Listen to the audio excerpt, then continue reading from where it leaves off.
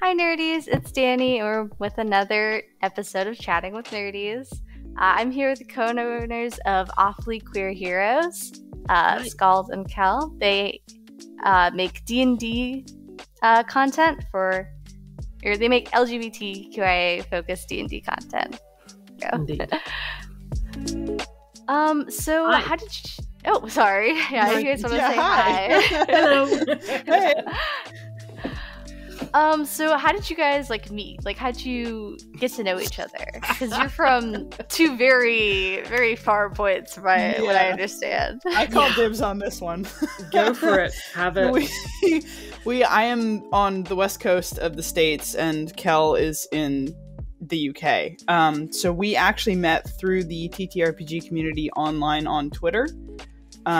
So I had my own account going, and then Awfully Queer Heroes was doing its thing, and I'd actually seen repeated posts about the Kickstarter at that time that Kel was running was for the Tower of the Soul, which is the campaign that we actually played through on the podcast. And I kept seeing it come up when I was going through on Self-Promo Saturday threads and all the various engagement threads that happen kind of on a weekly basis in the community. And it looked really cool. It looked really, really cool. And I was very struck by the concept of it was that, you play as bad guys. You're fighting against the good guys in this one. And I just thought it was super, super interesting.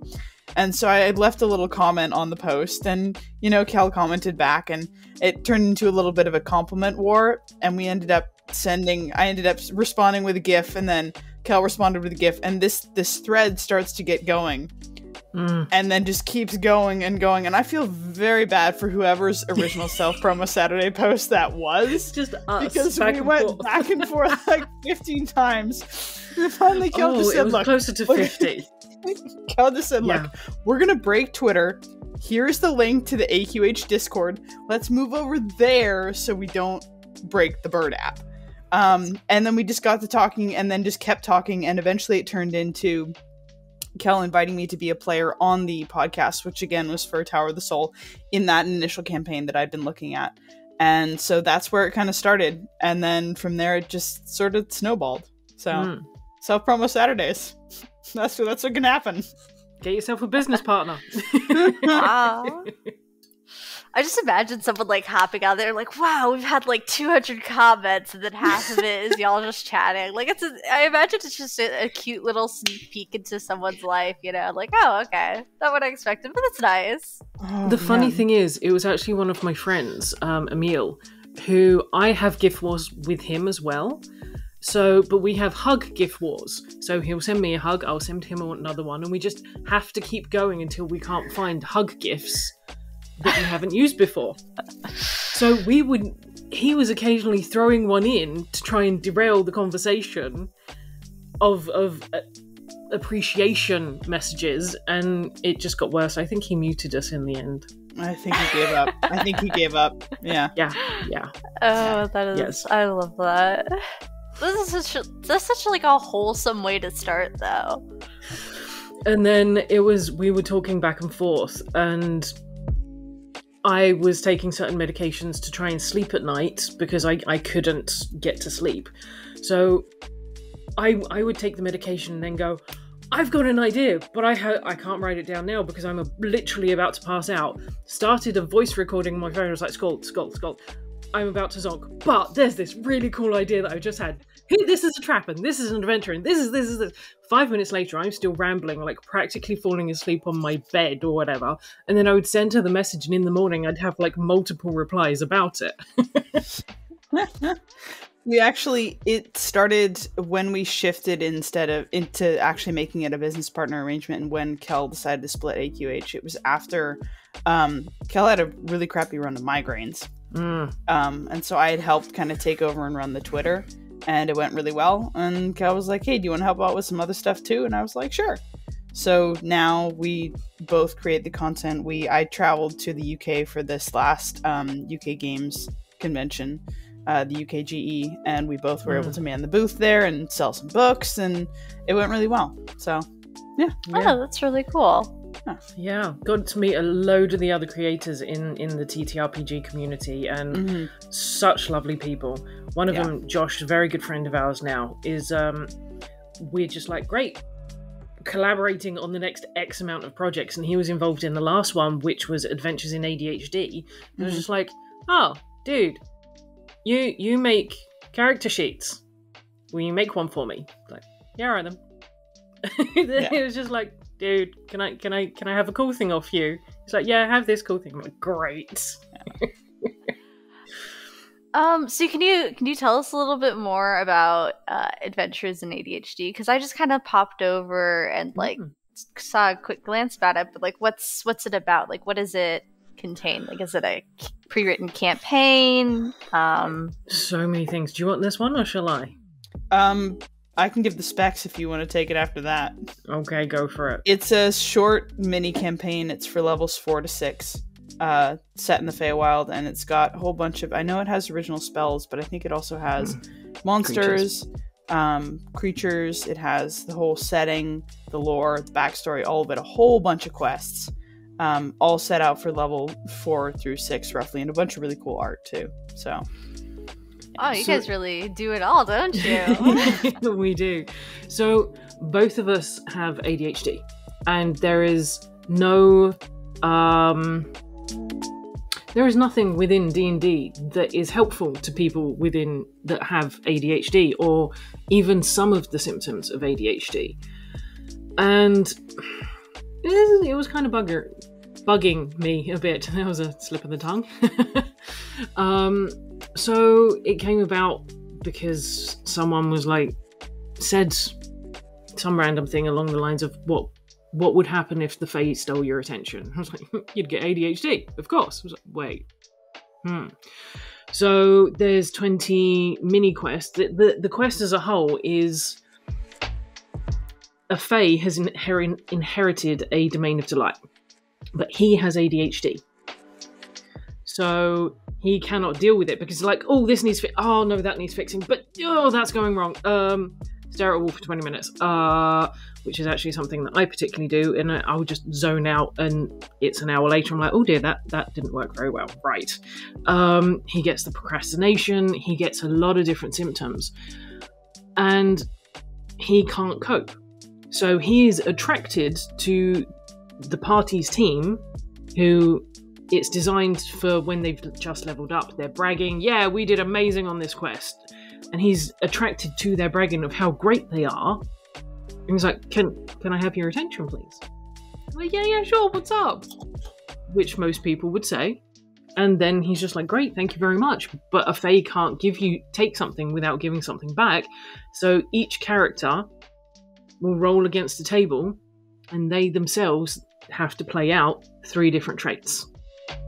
But then you have, if they don't want to do it that way, there is subclasses which are designed around different traits. So, for example, the rogue can't stay still. If they attack the same target that they attacked on the previous go, they have disadvantage. Oh. And they have lower attack rates. If they disengage and move to a new one, they get a bonus and advantage.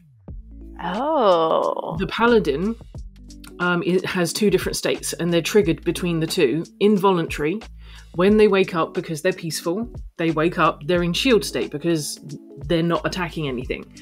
So when something comes to attack them, they will be in shield state, which is a defensive thing, so that it has a certain set of spells, it has a certain set of movements, and different mannerisms. But then if, say, a party member falls, they can be triggered into sword state, which has different spells, different triggers, different options. And they can, so it's a way of playing almost 2 completely different characters. I'm not gonna lie, I might have to hit up my friends and be like, hey guys, if I buy this, so much fun. Who's gonna DM? It's so much fun. One of the things that I really liked about it was the way that 2 things. First of all, it's not structured around a big bad. There's not a big bad you have to defeat, because the whole idea is that it's supposed to be educational. ADHD is something to ADHD. It's something to understand, not something to destroy or defeat. And another thing that was cool was to see how many people, playtesters and people going through it, realized oh wow, I have ADHD, or I suddenly understand my partner who has ADHD and I haven't been able to understand, but now actually playing through it, I do. And then also in the ways that you resolve the quests, because the quests aren't necessarily go out and kill this monster, you think creatively and they can actually help you come up with strategies to help you manage your own symptoms as well. So, yeah. So one of my very good friends is a playtester for me on a regular basis, and she messaged me after the second session and said, I am so thankful you gave this to me. I was really struggling to understand my husband. I have permission to say these things because I'm not sharing who it is, and I did ask her way before we were doing any interviews. She was like, I was struggling to understand. They weren't having trouble, she just didn't get it. And she was like, okay, you're doing the thing. I don't know why you're doing the thing, but you're doing the thing. And by the second session, she was like, I understand so much more now. He can't help doing the thing. It's just something that happens. Or it's, you must do the thing on some of them. And she was like, I'm so much happier. It makes so much sense. It all clicks together. And it was so nice to be able to hear that even on the very first 2 sessions of playtesting, it had helped someone. So that was amazing. Yeah. It also sounds really cool because it sounds like there's so many new mechanics that, like, I feel like after you've played D&D for a while, you're like, it's the same old, and it seems very like refreshing to like have something new, but in like the same kind of system that you're used to. Mm-hmm. I love D&D, but there are a number of different things that bug me about it. So for an example, in the Tower of the Soul, which we are now playing and was part of the podcast, pardon me, I don't like the healing rules in D&D, so I completely rewrote them. The whole book has brand new healing rules based on where you sleep, how long you sleep for, what the quality of sleep is, if you're injured, and things like that. So I don't want to throw it all in at once because that would essentially be rewriting D&D and it would be a massive undertaking. But doing some per book and some per module and things like that, it makes it easier for people to process and go through. And this one's a lot of fun because it's got every NPC. There's 20 mini quests with an NPC for each. And every single one of them is a unique ADHD trait. Oh, wow. And they're exhibiting it to its most extreme. Mm-hmm. So one person can't stop running around, and it's what we refer to, or some people refer to as the zoomies, because you're like, I've got to do this, and I've got to do this, and I've got to do this. You can't stop. So the whole point is to slow her down and get her to be like, hey, calm. You could cast a slow spell on her. You could grapple her, tackle and then grapple. There's different options. Mm-hmm. But it's how are you going to try and roleplay that? So it's not, I need to punch it. It's, you need to help it. Mm-hmm. So, yeah. That's really cool. And are the mechanics, like, similar? Or did they kind of overlap in the different, like, campaigns that you guys write? Or are they just kind of, like, standalone?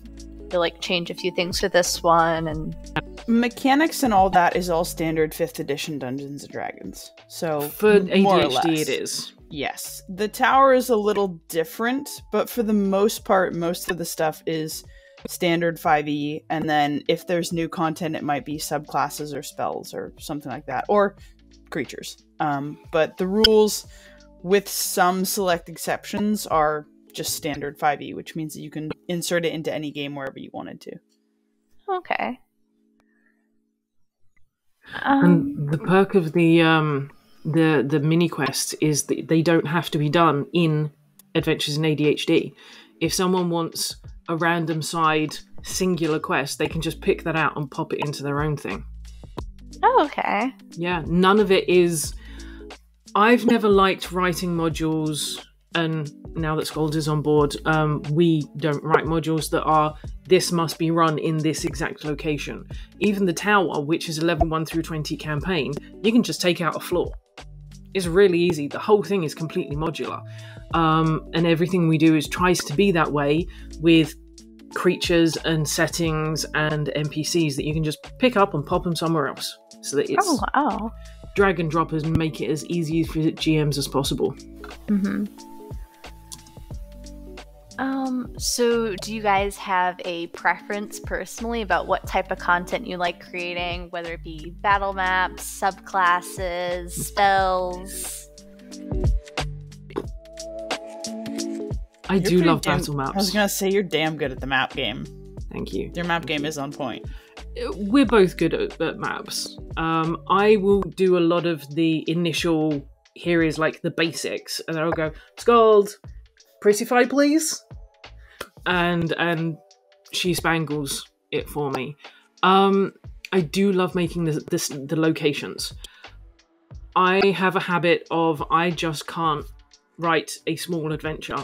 We have recently been bemusing this of how do we make a small module of something, and I can't. The next one that we've got coming in September is socketed items. It was like, great, I can do like 2 or 3 of this and a little bit of that, and it's now twice the size. It just turns out that way. The nice thing is that when it comes to actually making content, our strengths and weaknesses tend to balance pretty well. So, for example, I love doing descriptions.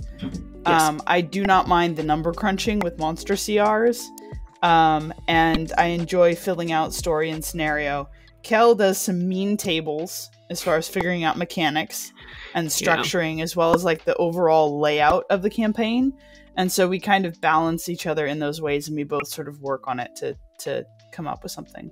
I would say for me personally, I think Kel's the battle map pro here, but I really enjoy doing descriptive content for monsters and creatures, as well as making monsters is fun, but also I think coming up with unique settings is also really fun too. Yeah. So. And you're amazing at the descriptions. Thank I you. would just turn around and be like, there's a creature, it does ouch things.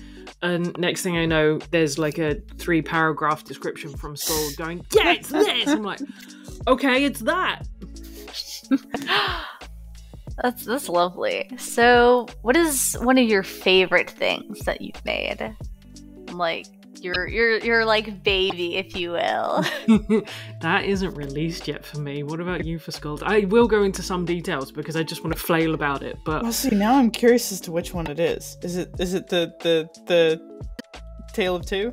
Yeah, or is it... yeah, it's Tale of Two. That's gonna be a fun one. It's gonna be a lot of fun. I think of all the ones that we've made so far, or that we are currently working on, that's a really hard question. Rescue does come real close though. Yeah, I love Tale of Two because the content is just super fun. The other one, which involves a city that Kel mentioned, the secondary one, Rescue, that one was really fun to work on because it's broken up into these distinct different sections, and it was really fun to play around with the content in each of those, because each section has its own kind of theme, if you will. So, you can give spoilers. Yeah? Yeah, go on. Okay, let's see. I love Tale of Two Queens because, one, it's really, really gay. There's a gay wedding. Gay. There's a gay wedding. It's gay, and there's pirates. So that's just a ton of fun. And then Rescue Rainbow City, I like that one because each section of the city has a different theme, whether it's... All of them are, of course, in our section, because it is a Rainbow City, color-based. But you have different districts, and they all have different specialties, and kind of playing around with the themes in that is really cool. So, for example, like the Green District has a lot more nature and grass, and the houses all have living roofs, and the creatures you encounter are more like treants and plants and stuff like that. So, it was fun. Okay. For myself, I swing towards Tale of Two Queens over Rescue Rainbow. I love Rescue Rainbow City because the whole thing is a rainbow and it's been taken over by something, which was so much fun to write. Something so incredibly evil. It was great. Trying to pronounce the name, I may have made a mistake in the naming of it being particularly more evil than the creature itself. But I won't go there for now. But the Tale of Two Queens, I loved that because there's a series of steps. You get arrested for being pirates and you have to break out. Then you owe the pirate queen, so she needs a quest, which is a test. So you have to go to a very deadly island, and this is 17 to 20? I believe so, yeah. Or is it yeah, it's not 16 to 20, it's 17 to 20. You have to go to a particularly deadly island where we made every single monster, which was so much fun. Making a undead lich dragon turtle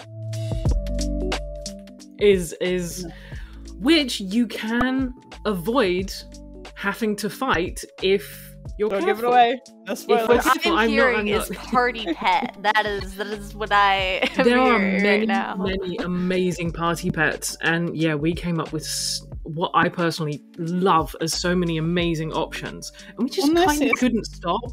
The last part is the giant gay wedding, Yes. and Kel wrote some fantastic games. So it's not like you actually have to go out and fight something, but for the wedding section of it, you can participate in a whole bunch of ridiculous games, not including but not limited to boat bailing and pig catching. Greased pig catching, greased pole fighting. Then I think we wrote a tug of war. Oh, there's 12, 15 games that I put in. There's a drinking game. There's a lot. And I really want to play it. I really want to play it. Yeah. I've never really thought about wedding games before, so I think that is really interesting. Yeah. Oh, you also have to kidnap the queen that's going to get married. You have to. I forgot about. You have to.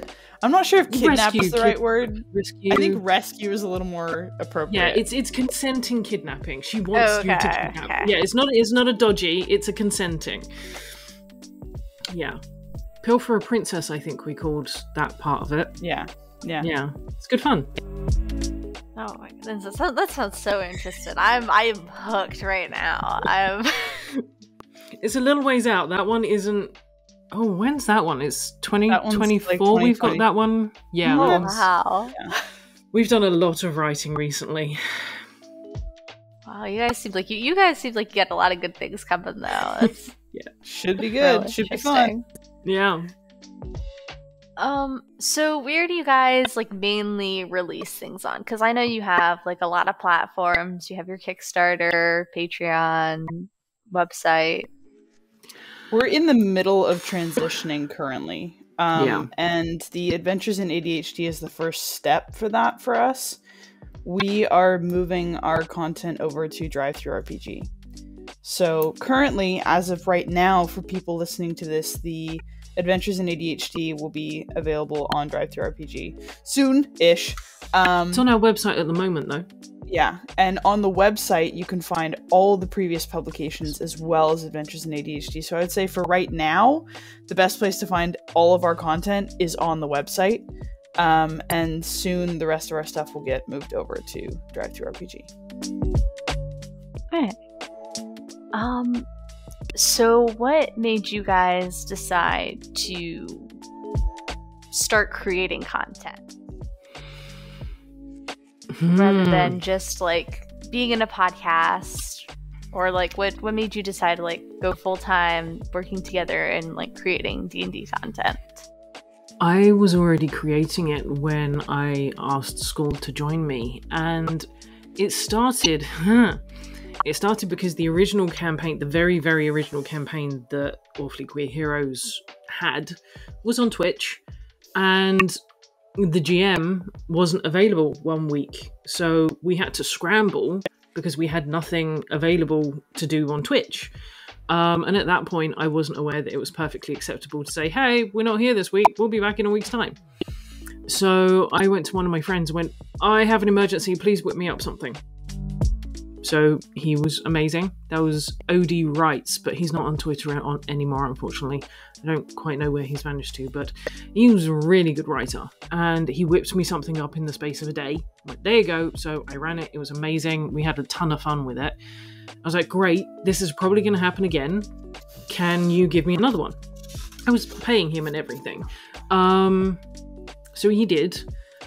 And then I realized, why am I paying someone when I could probably just do it myself? But I didn't know how to do formatting, I didn't know how to do the artwork, so it was a case of sort of looking around the Twitter sphere, finding different people to work with and going from there. And making it gay. Because at that point, no one was making gay stuff. And I was like, where's all the gay? Yeah. So, yeah, all the gay. And I think a lot of what's behind Awfully Queer Heroes is putting out content that is LGBTQA. That is what we do. That is what we try to put more representation into gaming. And a lot of times people are like, oh yeah, well D&D's already gay. And it's like... Yeah, but it's not. It's not. It's really not, because you have NPCs where, okay, maybe sort of kind of, but there's all these sort of implied, they could be things. These are this character, when you look at this character's NPC sheet, underneath where it says race and alignment, it is also going to have their gender and sexual identity. And it is not going to be cisgender straight. It's going to be something else. So the whole idea being that it's not suggested, it's not, oh, you can play it that way. It's no, this is queer content. That is what we do. And making queer spells like, Rainbow, Cape of Courage, Rainbow Party, Pride Party, Summon a Protective Lesbian. Yeah. Summon a mother of a protective LGBTQIA person. Yeah. That is so much fun. We have this spell in our campaign. And unfortunately, I have been somehow drafted into being the voice of the protective mother of an LGBTQ. No, that's entirely on you. You volunteered yourself for that one. I'm sorry.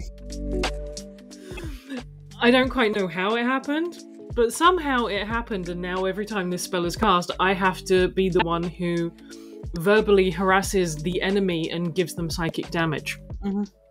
I love that. Yeah. I love that so much. Yeah. Well, I think, again, a lot of the content creation has been about getting that content out there. And also, not just in Pride Month. Oh, gosh, no. Everyone else that's doing it that I see, it's only ever in Pride Month. Yeah. That's all around the clock. All the time. It's nice to see certain people, when they do it, creating at those points in the year. I love it. I have backed them myself. I'm certainly not going to argue with that. But I don't think it's enough to only do it 1 month a year. We're here the rest of the time. We're getting just as much abuse the rest of the time. We should at least get something good from it. Yeah. As for the bit about content creation, I would just say for anyone who's new and getting into it, just to clarify, it is not lucrative. Content creation for tabletop role-playing games, it is not lucrative. I have a job. This is not my job. This is a passion project because it does take a lot of time. It is a lot of work, and the money that you get back from it, you will be lucky if you just cover expenses. So I have a job. Kel has a job. I'm also still in school. So this is very much something that we do because we love it, not because it's lucrative. Yeah. The most recent Kickstarter, which was Adventures in ADHD, was the first one I actually broke even. I've been doing this well over a year now. That was my fifth book, and it's the first one that I've broken even on. And I'm fine with that because I do it because I love it. And I want to get gay content out there to people. But it's not... It takes a lot before you can be profitable. Mm-hmm. So don't lose heart if you're not. Yeah. If you're starting this out and you're just on the first steps of your first adventure, do keep going. You'll get there. It'll take a while, possibly, but it's worth it. Yeah. Also, don't quit your day job. Really, don't quit your day job. Don't quit your day job. Yeah. So I guess I kind of had a question about this. Like, any advice you wish you would have gotten coming into this that you could possibly give to other people who are interested in maybe starting to create content themselves? Or I think, to piggyback off what I said before, again, like Kel said, only do this if it's something you really love. Yeah. Do this because it is something that you love, because it is a lot of work, and because it takes a lot of time to actually begin to see the fruits of your labor, and even then, you'll be lucky if you get there.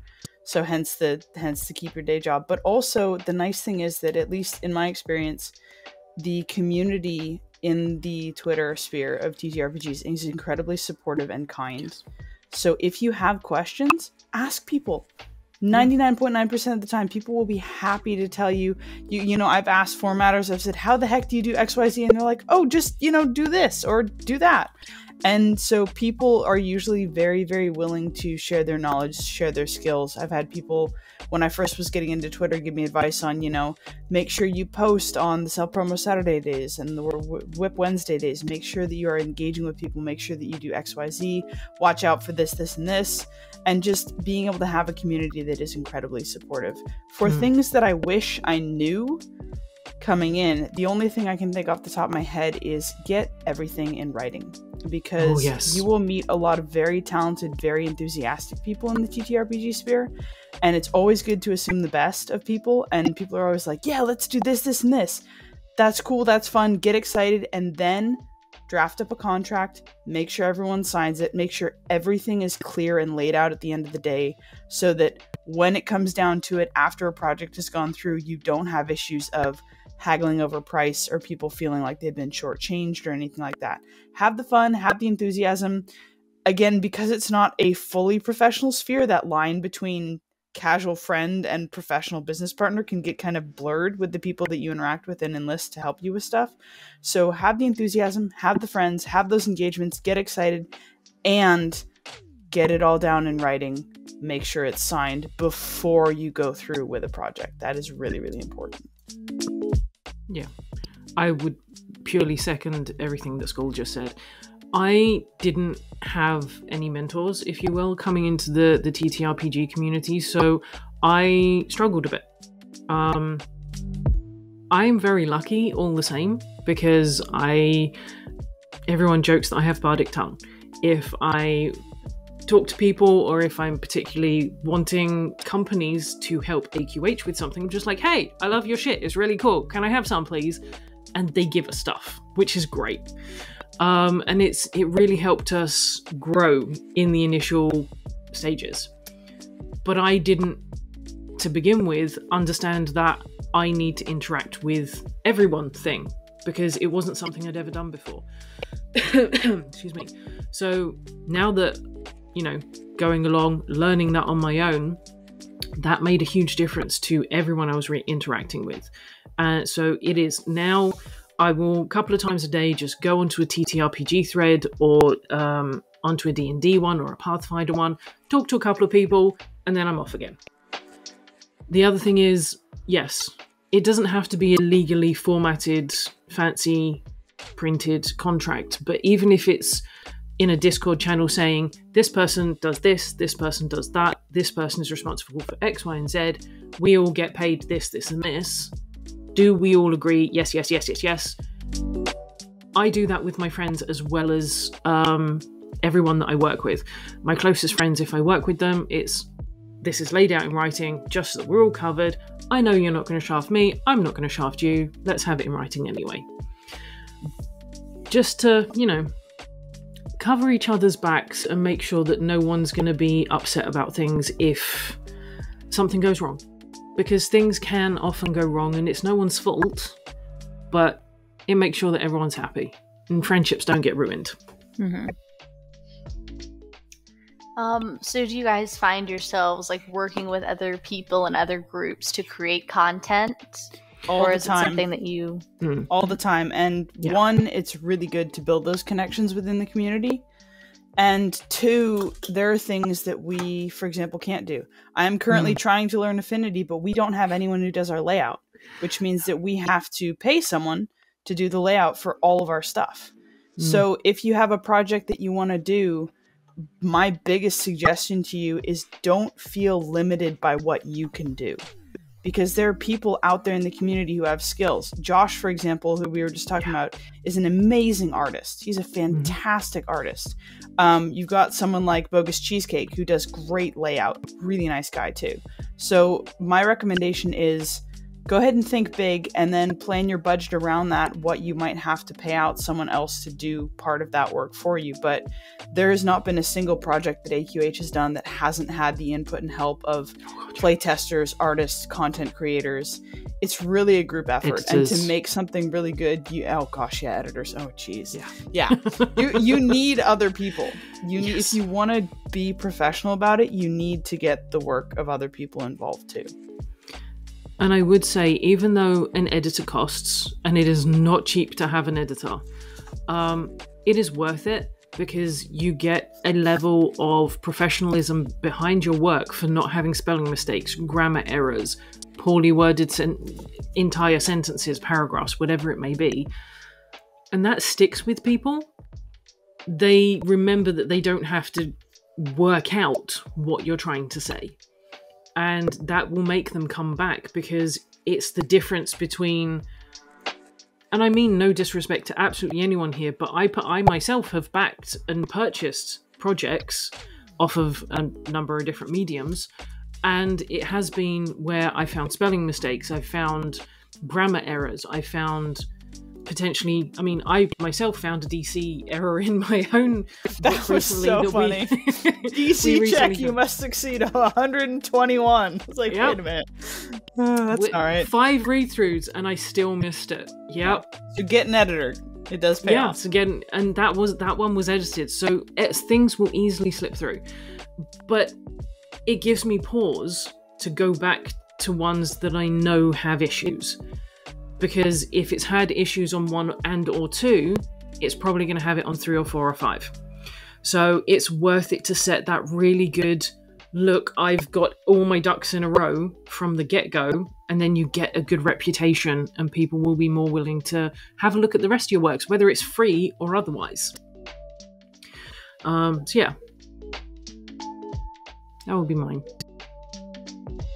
I had like a lot of questions I prepared, but that kind of all went out of my head the moment you guys started talking, and I was like, yes, tell me more. Tell me about the queers. Sorry. Well, it's like at the moment, there's on our Discord server, I'm actually watching the pings on my other screen, just like ping every couple of seconds, because we've got a couple of new people that have recently joined, and they're like, can we ask you all questions? Do you mind if like I bounce this off you or that off you?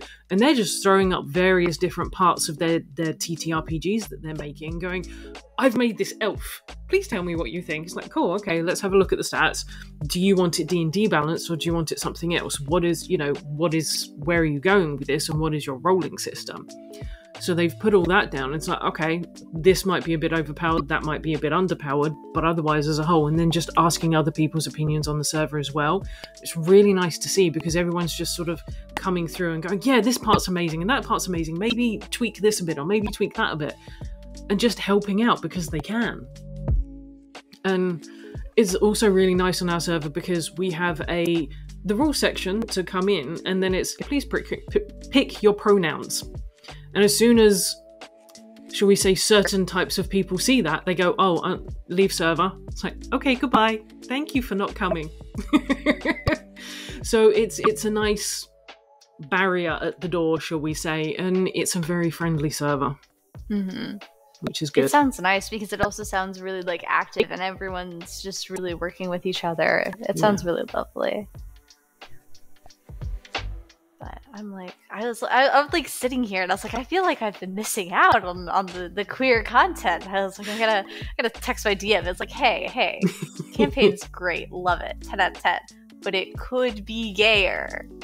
Everything could be gayer. Everything could be gayer. That's one thing too, which I mean, I would say for anyone who's wanting to do content creation, is the whole thing behind this is if you see something and you're like, okay, well, something's missing.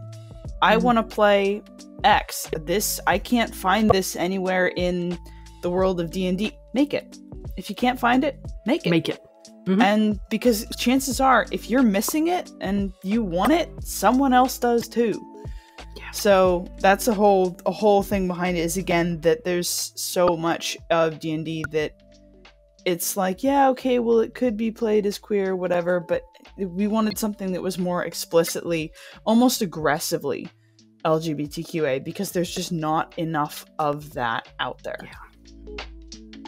So someone recently asked us in an interview, do you not think, and I think you may have worded this differently, but it was along the lines of, do you not think that you go overboard with the gay? And this was actually a queer person that asked us, and I looked him dead in the camera because regretfully I couldn't look him dead in the eye. I'm like, no, I don't think we go overboard. Because everywhere we look, every single day, straight and heterosexual, honestly, sex is thrusted literally in our faces. You have it on TV shows, you have it on billboards, you have it walking down the street. It might be a mannequin in the store. There's gendered things everywhere, and it's male, female. There's nothing else. It's forced on us constantly, day after day. Where's the flamboyant? Where is the non-binary? Where's the darling? Where's the feather fucking boas? And then of course you run into the issue where some people say, well, if you do make it that aggressive, don't you think that isn't it about forcing it? Total inclusion? And aren't you potentially making someone who, let's say you have a player at the table who is cisgendered and straight, isn't that making them a little uncomfortable? Yes, it is. Yeah. Yes, it is. And that's the whole point, is it's not about, okay, let's all meet in the middle. This is actually pushing back a little and saying, okay, the queers are the ones who've always felt out of place at the table, the ones who always feel odd and uncomfortable, and who this whole situation does not benefit. So rather than being like, okay, let's make it more balanced, let's actually push a little further, because that's going to help things. Sometimes you have to push a little past that to get to a balance point, which is here. It's okay, let's make it so that everyone who's queer is actually, that's what's normal. Yeah. That's what's comfortable. That's what is normalized and familiar and all of that. This is our happy place. Yeah. It's not the medium where we've agreed to meet in the middle. This is our fucking happy place where we're just going to have all the lesbians and the non-binaries and the trans people, and everyone is happy here. And we have an alarming amount, and that's probably due to myself, of asexual folk as well. It's like, they're asexual, and they're asexual, and they're asexual, and should I stop making asexuals? Yeah. But it sounds really nice, because rather than creating queer content in the sense of just like token characters, which I feel like is seen a lot in media, like the whole cast is like straight cis people, and then you have these two gay people over here. Yeah. They're side characters, and chances are one of them's gonna die. Yeah, or something tragic is gonna happen to them. Their partner dies, you know. But it's nice to see it in such abundance and have it so normalized, you know. There was a very long time ago. There was, I think it was actually a fanfic that I read. That's a little bit awkward. But it was about some TV show that was going on in the late 80s, early 90s, where someone had just come out as gay. And in this fanfic, the entire world was on its head. Everyone was gay, and then you had to come out as straight. And I think pretty much that's always stuck with me to a degree, because at that point, I'd only just figured out that I was teeny tiny at that point, what I thought was a lesbian. Yeah, wrong. And that has always stuck with me, because if we said the things to straight people that they say to us, like, oh my god, how do you do it? Or, oh, that's brave. Oh, darling, I couldn't come out as straight. Oh, no. Not my cup of tea. I'm fine. I have a straight friend over there, but no. You do you, darling. You do you. What the fuck? Anyway, so I think this stuck with me, because now I will not write a straight person. I will not do it. There was the very first module that we were involved with. I was working with someone else, and I'm going to put this politely, demanded to add one token straight. And unfortunately, because it was my first module, I capitulated. But I don't work with them now, and on the very next one, they were like, can I add a straight? I went, no. No, you can't. This is as gay can be, and I wrote it, and it's staying that way. I'm like, yeah, but that's not inclusive. So I'm like, no, it's not. This is for the gays. You can have any other D&D thing and have straight people. If you need it that badly. Yeah. I'm sorry, but you can go over there, you know? He was like, but I want to see myself in this module. I was like, and I want to see myself in every other module, bitch. Fuck off. They're like, oh, well, no need to be rude. I was like, yes, there is a need to be rude, actually. There is a huge need to be rude. I am not putting straight people in my modules. And I'm like, yeah, but that's not inclusive. I'm like, great. I'm not included in your modules, so why are you included in mine? And that was actually the reason that we ended up not working together on further modules, because they didn't like that it was entirely queer. I went, my company name is awfully... Skald wasn't with us at the time. I was like, my company name is Awfully Queer Fucking Heroes. Do you really think I would call it Awfully Straight Heroes if that was the case? No. But yeah, we ended up not... They were a good formatter. They did original layouts, but I wasn't comfortable having that, because it felt like it was watering it down and pandering to all the others. It's like, no, I want a place for us. I want where we feel safe, you know? So it's a little bit of a passion thing for me. I get a bit angry about it, sorry. Well, I mean, hey, that's the point. Again, this is the kind of work that you do if you care about it, not because it's lucrative. Yeah, and I really, really care about making queer as fuck content. I've made races, we've made subclasses. Oh, we need to make pirate subclasses now.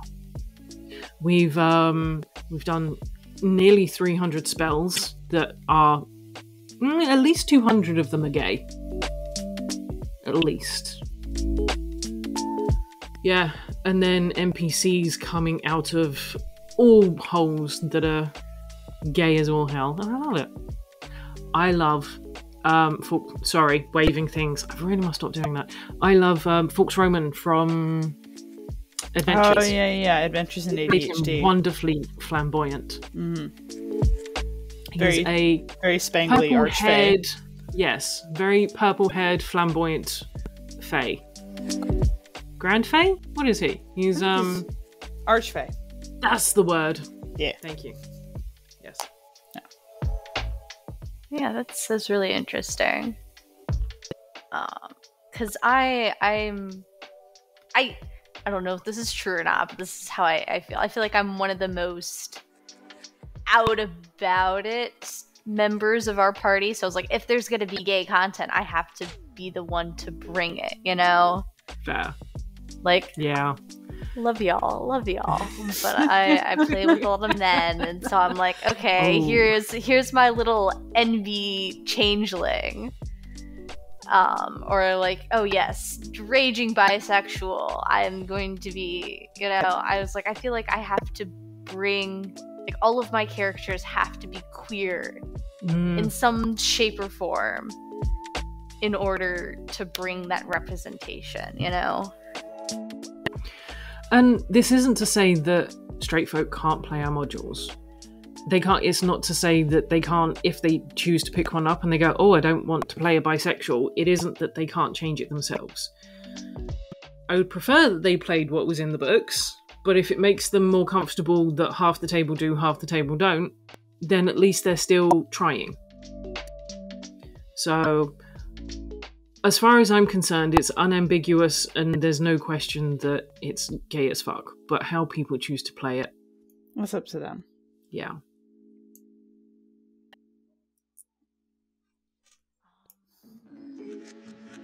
I think y'all pretty much answered most of my questions without even having me to ask them.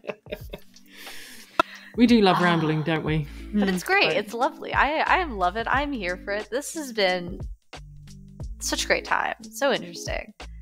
I just want to sit here and have you guys just word vomit to me like all of your content and be like, yes.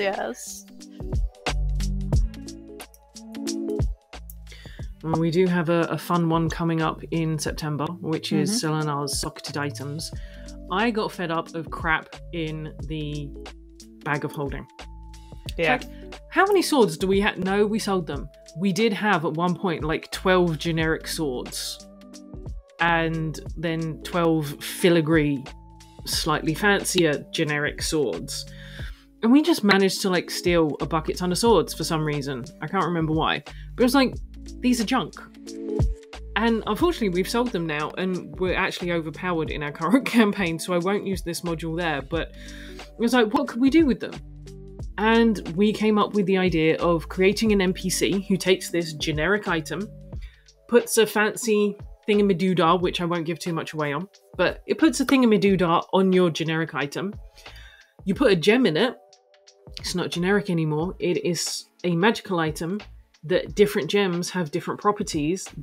It could be on a sword, it could be on a ring, it could be on a necklace, it could be on a pair of glasses, a diadem, or something. So, for example, one of the examples that I gave was like, let's say I'm a rogue. Our party has no healer, and I'm tired of ending up on my face in every single fight. So I could go and get, let's say, a ring socketed with a specific gem, because I know it's with specific items with specific gems. So a ruby of a certain kind in a ring does something different than a ruby of that same kind in a different item, which does something different than an emerald in those items as well. So I could get certain items socketed. I could socket one of my daggers so I could have some low-level healing abilities that I could use, and then I could socket something else so maybe I get slightly more HP. And because of the way that it's structured with limits to how many sockets you can have and how much you can do, it keeps the players from becoming overpowered. So it's a nice way to customize your character and sort of spice it up a little bit without it going completely overboard. And then you can have fun little shopping scenes with their wizards and be like, oh, I gotta go buy things. Oh, me too. Yep. Let's go. You gotta love some We're going gem shopping. Optimization. Yeah. And it's like, oh, we know that we're going to an ice place. Why don't we see if we buy a generic sword or piece of armor or ring or something, we buy something generic, and then we go get fire stuff installed on it. Or something, if we're going to a nature area, we're going to a forest or a jungle, we might get something that has, I don't know, necrotic damage, or something that would particularly hurt plants. If there was plant monsters there, they could imbue their weapons, if they had some kind of idea ahead of time where they were going, with something that might give them advantage and just tip an overbalanced or misbalanced, or deliberately, I'm implying here, battle in their favour, because I would do that every time. Never play one of my monsters, they're evil. Skald has to pull me back constantly. She's like, no, Kel, you're gonna kill like the entire party. I'm like, yes. She's like, no, pull it back. Most just looking like between good combat and a TPK. I'm like, yep, cool, looks good, looks interesting. Also, the CR on this is way off. Yeah, you're about 7 levels too low there, Kel. I'm like, no, I'm sure I'm not. Yes. I'm the TPKer. Skald is the brain of reason. Sometimes. Most of the time.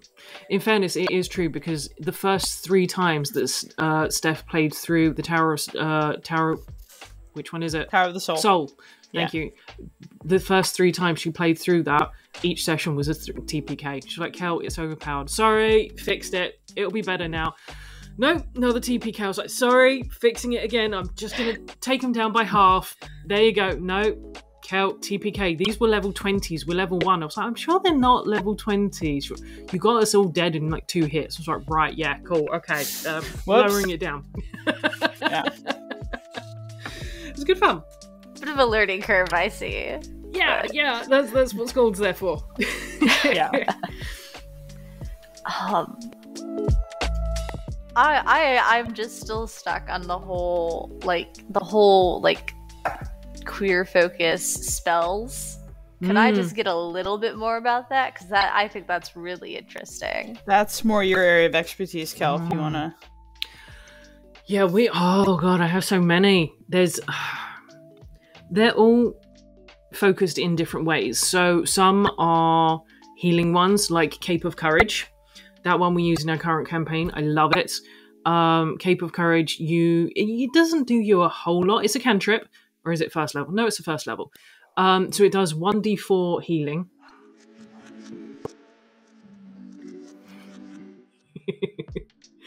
Oops.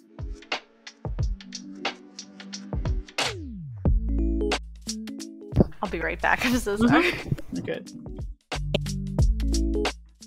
You should actually open up Sapphics while we're here, just so I actually know a couple off the top of my head that are instantly like, hey, there's that one. Seeing as Sapphics is gonna be what's coming up.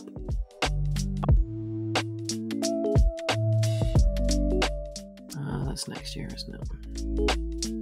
Oh, Loot Gremlins. I can't wait for Loot Gremlins. Completed tomes. Look at the cantrips. Oh, that's a good one.